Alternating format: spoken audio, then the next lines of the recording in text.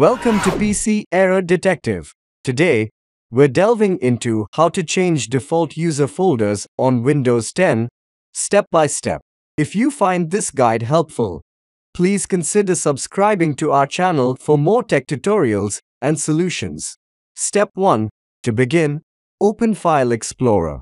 Step 2. Click on this PC from the left pane. Step 3. Under the Devices and Drives section, navigate to the new drive location where you want to move your folders. Step 4. Browse to the location where you want to move the folders, for example, Documents, Desktop, Downloads, Pictures, Videos, Music. Click on the New Folder button in the Home tab. Name each folder accordingly and press Enter. Step 5. Press Windows plus R to open the Run dialog. Type this command and click OK to open the location with the default user folders.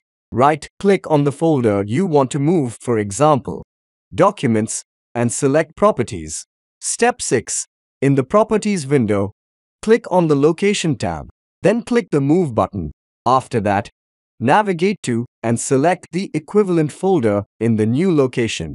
Click the Select Folder button, then click Apply. A pop-up will push up from there. Confirm by clicking Yes.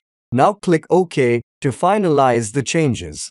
And that's it. Thanks for watching and stay tuned for our next video.